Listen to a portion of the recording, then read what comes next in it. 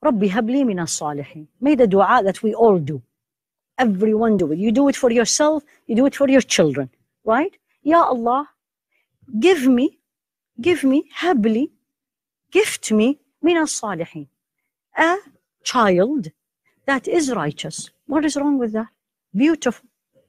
Habli min as-salihin. Immediately, number one da'wah, number one dua was absolutely granted. فَبَشَّرْنَاهُ Immediately, we gave him the glad tiding. بِغُلَامٍ حَلِيمٍ. And there's a very important reason why it is this description. We gave him the glad tiding of number one, a boy. Because Allah specifically says ghulam. Now there was no ultrasound that time. Nobody knows, but Allah subhanahu wa ta'ala. Basharnahu, we gave him the glad tiding. The wife did not even deliver yet. And how old was the wife? 86. فَبَشَّرْنَاهُ بِغُلَامٍ حَلِيمٍ. We gave him the glad tiding, you will have a boy. That's not it. Because now you say, okay, I can go and do an ultrasound and I know it's a boy or a girl. What is the big deal? This is how shaitan comes to us. Allah gave him the description that you and I would love to have in our children. Halim, forbearing. And when you read the commentary of it, I loved it. Look at the ulama, see it. They say he did not only gave him a glad tiding of a character of the son, but he gave him a glad tiding that the son will live longer, because somebody who is forbearing is not a child, right? Child is not forbearing. Child usually cry easily. They don't have patience. When you say someone is halim, meaning he had reached a certain age, that they become forbearing. بَشَّرْنَاهُ بِغُلَامٍ حَلِيمٍ. So gave him the glad tiding. Imagine this. And if you read in other places how his wife took this glad tiding. فَصَكَّتْ وَجْهَهَا وَقَالَتْ عَجُوزٌ عَقِيمٌ. She changed her face and like clenched her teeth and says, what? Old infertile woman? In another place. But this is not this is not the most important thing. Then suddenly the woman delivered and the child grew up. فَلَمَّا بَلَغَ مَعَهُ السَّعْيَ. When the child grew up and reached an age, Allah didn't say the age, He said as-sa'i, meaning the child reached an age that he is able to work with his father. As-sa'i that we all do when we go for Hajj is actually hard work. So they said this child became an age that he can help his father. Very different opinion about how old. The range is between 7 and 13. If you read all the commentaries, they say he was between 7 and 13. So there's two characters so far about the child of Sayyidina Ibrahim that we know. Number one, he's forbearing. And number two, hardworking, help his father, which we all love to have this in our children, right? But this is not it. This is like the introduction. And who is the child? There is a huge different opinion. Half of the scholars of tafsir, the old one, they say it's Ishaq actually. And half, and some of the contemporary real scholar, they say no, it's Sayyidina Ibrahim, it's Sayyidina Ismail. And I loved the commentary that said it doesn't matter. Because the idea is not who is he. Who, which one? Whether it's Fatima or Sarah, or it's Ishaq, or it is Ismail. It is who was he as a human being. Did you get it doesn't matter what is my name or your name. It is how the child respond. So it doesn't matter how was he, how does he look. Don't let shaitan take you away. And now comes in the test. Now the father. فَلَمَّا بَلَغَ مَعَهُ السَّعْيَ. Now the child grow up. The child is beautiful. The child is absolutely helping the father, taking all the burden off him. Sayyidina Ibrahim see the dream. And in the commentary they say, when the child was born, Sayyidina Ibrahim said, I will give him a sacrifice to Allah. سَأَجْعَلُهُ ذَبِيحٌ لِلَّهِ. He said it. that I will give him a sacrifice for Allah. But I'm sure he didn't think this is how it's going to be, the test.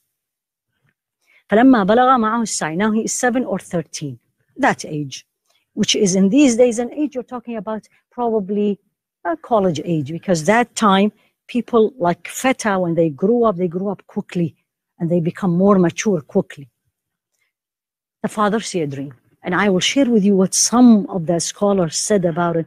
It's amazing, the incident itself. So the Sayyidina Ibrahim saw a dream, and in the dream he is actually slaughtering his son.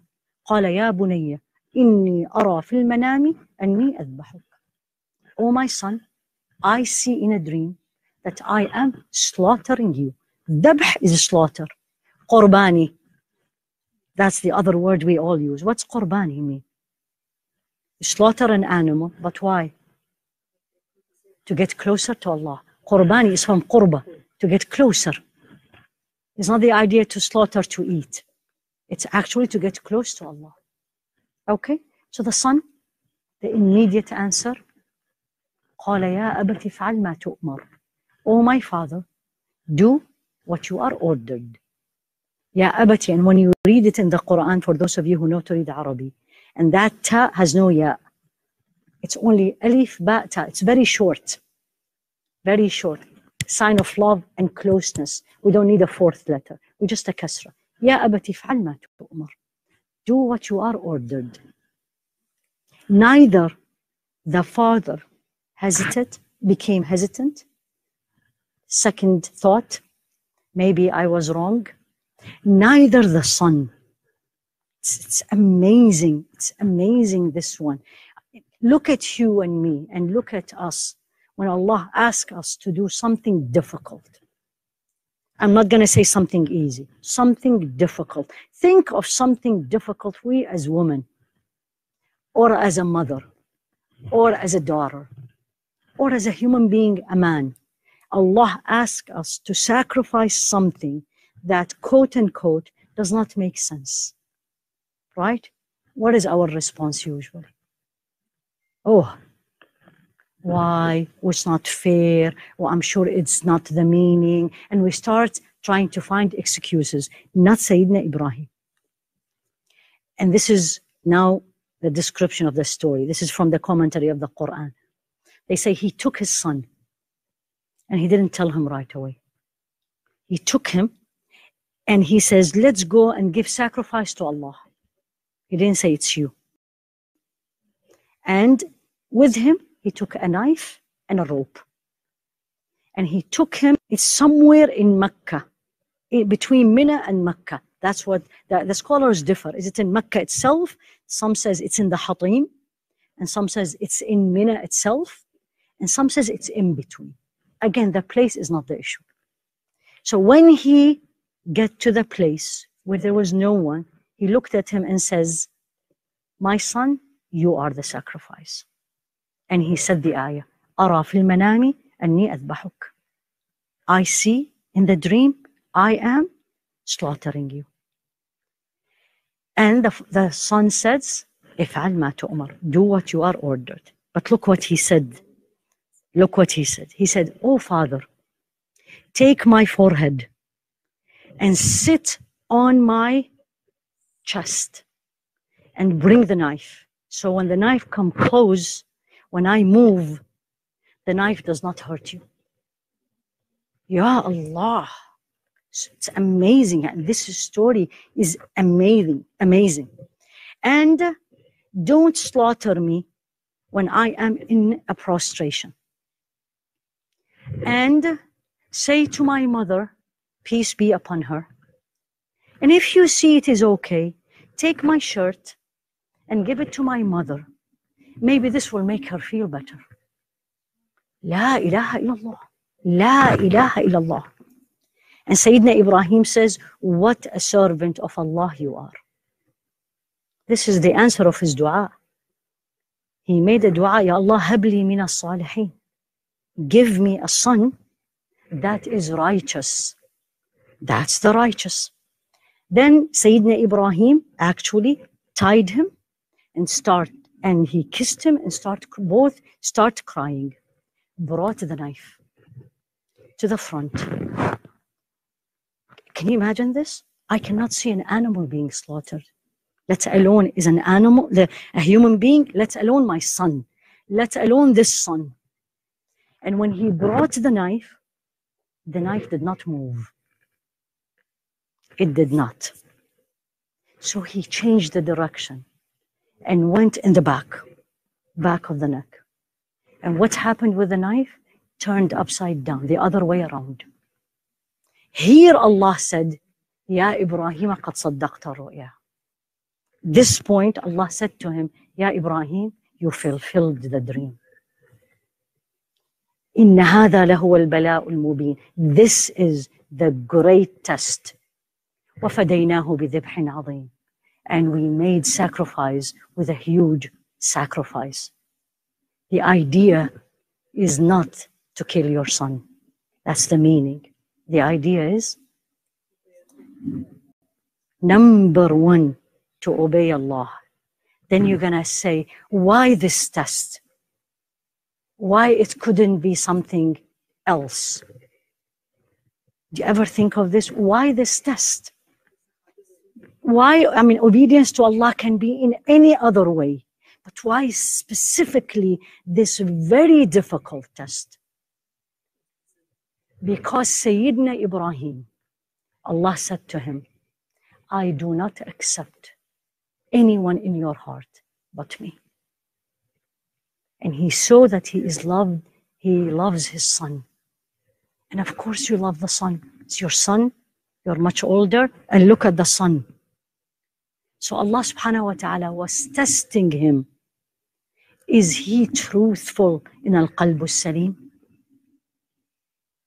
Is he truthful? So you and me, when we claim the claims, I love you, Ya Allah, you give me this and see what I will do. Here you go. Allah wanted him to see if Allah wanted Sayyidina Ibrahim. And this is very nice. I wrote it down because I loved it. They say, and this is Imam al-Qurtubi, he said, Ibrahim claimed that he loved Allah. Then he looked at his son and he loved his son, which is very natural. Everybody loves their children. Hardest thing is the children. And Allah subhanahu wa ta'ala, his beloved, did not accept any competition or any partner. And he says, Ya Ibrahim, slaughter your son for me. Fi mardati, for me. And Sayyidina Ibrahim took the knife and went on to do it. And he said, this is in Sayyid al-Qurtubi, he said, Ya Allah, accept him from me so I can please you. Ya Allah, what did we give for Allah? What did we give for Allah? Time, 5 minutes to do a proper salah is very hard for us, right? Let alone give money, let alone forgive people, let alone do something pure for Allah with no reward. I'm not talking about painful, I'm not talking about losing the son. And we struggle so much.